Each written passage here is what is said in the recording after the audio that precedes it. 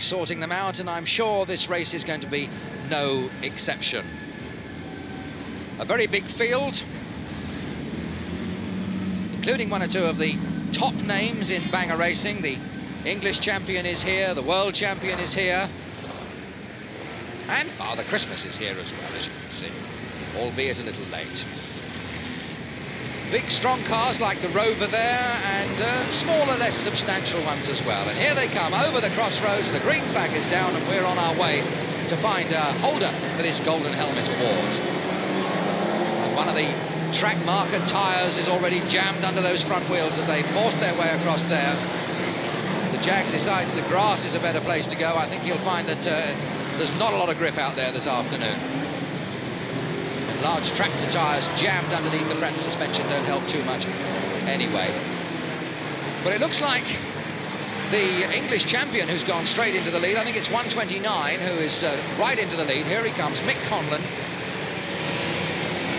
Straight into the lead. Number 20, Roger Wilkinson, is chasing him in second place. Then we go back to a great big Princess, followed by a big heavy Rover. But it's 129 in the lead at the moment. Mick Conlon from Chertsey, the 1980 and 81 English champion. Here comes Father Christmas in the guise of 125 Dickie Dawkins. Meanwhile, the English champion goes through, 129. Still number 20, Roger Wilkinson, is chasing him. Here comes the big Princess. Car number 152, that's Graham Poulter from Southwick. Basho, as he's known. Basho is chasing him. Gordon Coull from Brighton in 5.10. And they're riding about 4th and 5th at the moment. There's the leader, 129. The white roof with the red cross of St George denoting the English championship title. He's also the Southern champion. Knows his way around a bit. Roger Wilkinson chasing him in number 20, in fact, right alongside him. And there's trouble there for 404 is upside down. And that's going to be problems for him. Just trying now, he's wiping the muck out of his eyes, I think. That's 512 who has got some problems there, not least of which is that he's now stuck in the mud off the track. Through go those big cars, and that driver is upside down. I don't know how long he's going to stay there. I don't know whether he's got problems getting his belts under. Oh, he's just released his belts. Question is whether he can get out. There's the lead car, 129. In fact, Roger Wilkinson has nipped ahead of him. 20 is now the leader. There he is. The highly coloured car just in front of 129. Here they come. Number 20, Roger Wilkinson. And 129, Mick Conlon. That's the 1-2. And that driver desperately trying to get out of there at the moment.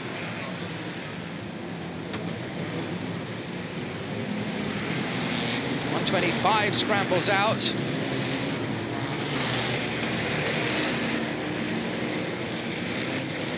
Through they go, and Roger Wilkinson has got problems. Roger Wilkinson has now got problems, a lot of steam, a dented front end, and it looks as if he's out. 129, Mick Conlon getting bashed around sideways as well, and he's meanwhile on the grass and trying to recover.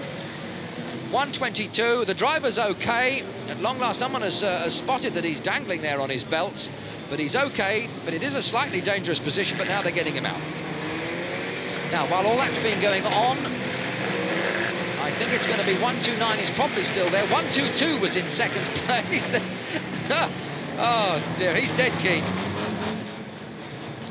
So 414 is out and all okay. Very relieved. There's 152 still crashing his way around. Graham Poulter, balloons flaring. He's about in 4th place at the moment. 122 is now the leader. 371 is second. 419 is third, and 152 is fourth. I think that's the order now. The track is really getting somewhat restricted. We're down to about one car width just on one side of the crossroads. We'll try and find this leader for. In fact, 371 has now gone. 371 has now gone up into the lead. That's Phil Hazel from Flipwell. 12-lap event this, 5 more to go. 371 and 152 is second. That's the big Princess with all the balloons. That's the second place man.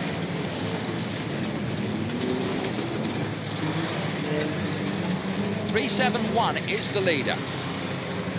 That, of course, is our track rat. Oh, 152 has just got the chop. 152 has just spun around. If he can get back in quickly, he should be okay. But it's 371, Phil Hazel from Flimwell in the hearse. There he is, King Rat. That's the guy who's in the lead. It's amazing how that thing handles. You never normally see cars like that going at that speed. Albeit a little undignified. Slight steering problems for 152. Won't like that because Graham Poulter, one of the keen drivers who really likes to get stuck in. He was in second place. There's 3 more laps to go. Vacant crossroads at the moment. There's 152 just dragging himself across. Here comes the leader. There he is, just going through the crossroads now, the orange hearse. With 3 more to go for him. And 129, Mick Conlon has really got problems. The front of the car's stoved in, a lot of steam, but he's keeping going. That's 129. He, in fact, is in second. He's gone back into second place now. So 371 is the leader, 129 is second, 118 is third, and world champion 87, Nick Linfield, is, as I speak, in fact, 129 has now dropped back. So with 2 more laps to go, it's 371 who is the leader. That's Phil Hazel. 118 has gone into the second position. That's Sean Alsop. And in third place, it's world champion 87, Nick Linfield. Things happening fast, but it's still the hearse that's there, and here he comes. And he's got himself quite a lead.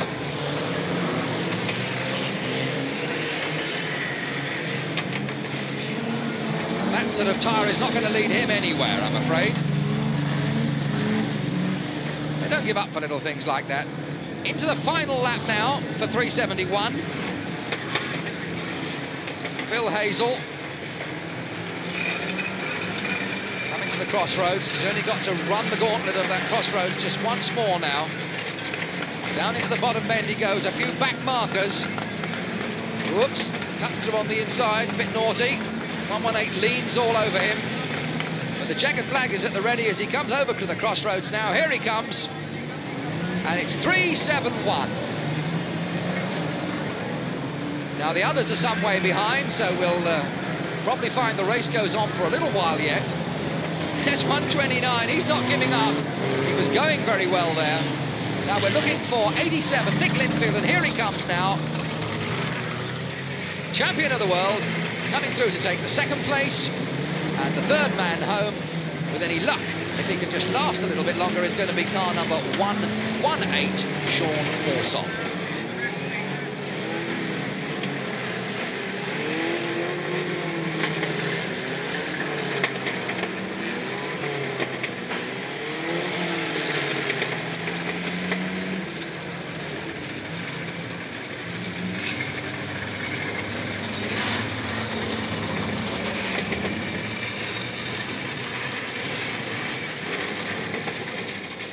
Well, that's the 4 main ones anyway in the camera. So.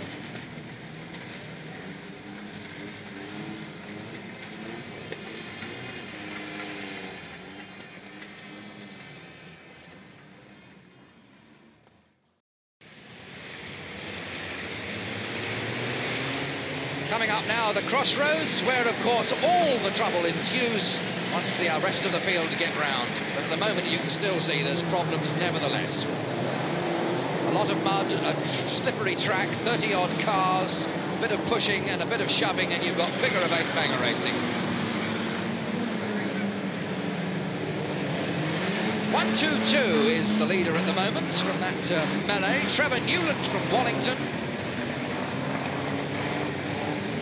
1 or 2 puddles, as you can see. Some get going better than others. I don't think poor old 75 is going too far, because he's already got himself a puncture, Mariato from Bexhill. Now the leaders begin to catch up with the tail enders at the crossroads. Nick Linfield, the world champion, just nipping through there. Let's see if we can pick up some places for you now. 122, 129, 188 were the first 3 a moment or 2 ago. 122, 129 and 188. Father Christmas is parked in the middle there, as you saw. There's Roger Wilkinson in number 20.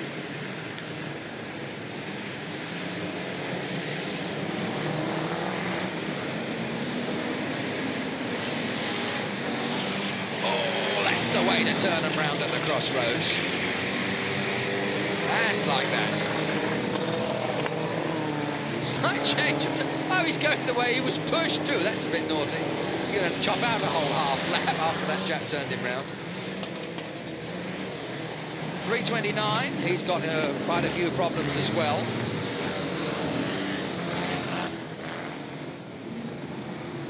A couple of big, heavy, tank-like rovers graunching their way around there. 39 is Barry Keenan from Camberley.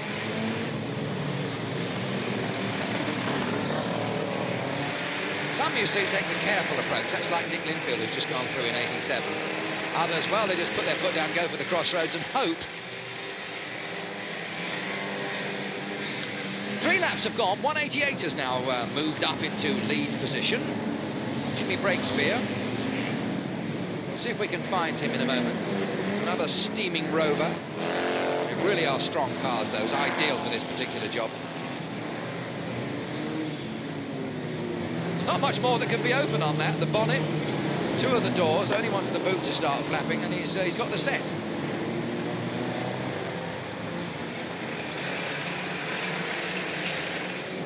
.223. Ah, there's a keen ITV fan. Dickie Davis rules OK on Crazy Kermit. Someone else has got other ideas about that, because he's now helping him across the crossroads in that great big Princess. Straightened him up, oh, and sorted him out as well.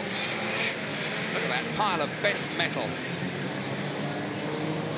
And the crossroads really is somewhat blocked. No, there's a way through on the inside. Oh, they only just made it that time. There's room to get one car through, they'll go through. Is he going through the middle? Oh, he's made it too. There can't be very much room in there. Just breathe in, got it. Well, now, 87 has now shot into the lead. Nick Linfield is now the leader.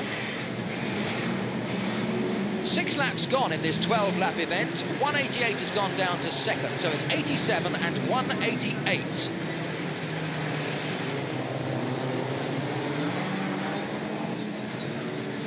And here he comes, world champion. Won the title here on this track at Wimbledon back in September. Relatively little damaged. I think half of that, of course, is the technique. If you can keep yourself out of trouble.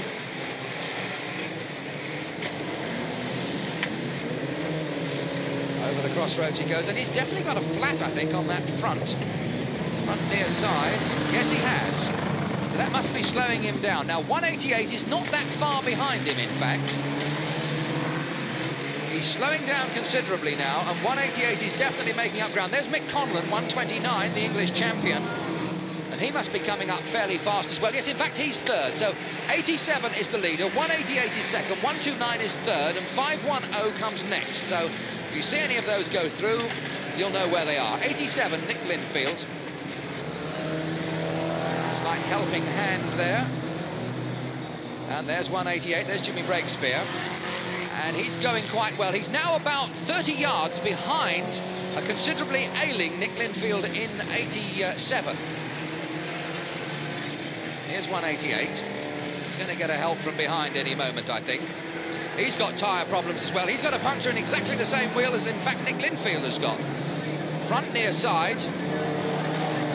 Believe it or not, it does have an effect on the steering, even in these conditions. With everybody pushing and shoving. That tyre's not going to stay on there very much longer, but he doesn't care because he's closing very fast indeed on 87, Nick Linfield. There's Nick, and coming up right behind. And in fact, we've lost our second place man. 188 has just ground to a halt somewhere, I think. He's in the middle of that pile-up. Jimmy Breakspear suddenly disappeared. He was just about to catch Nick Linfield, but suddenly he disappeared. There's 2 more laps to go, and 87 is still the leader. 129, Mick Conlon was third. He's dropped right out of it now, so it's 87. I think it must be 510. Gordon Coull, who must be moving up into the next place by now. We're in the closing stages. There's 1 more lap to go for the leader. And there's 87, Nick Linfield. He's still managing to keep going. Only just. He's getting a bit of a help from 223. 510 is second. And in fact, Nick Linfield has virtually ground to a halt. While we're watching these cars, Nick Linfield has ground to a halt. Roger Wilkinson's just got a terrific whack in number 20 from 419. And that's Ralph Bellamy. But 87 is back in and going again. And we're looking for 510, Gordon Coull somewhere. And there he is. There's Gordon Coull, and someone is on fire in the crossroads, right in the middle, so it's all happening as the leader just goes flashing through. Half a lap to go for Nick Linfield.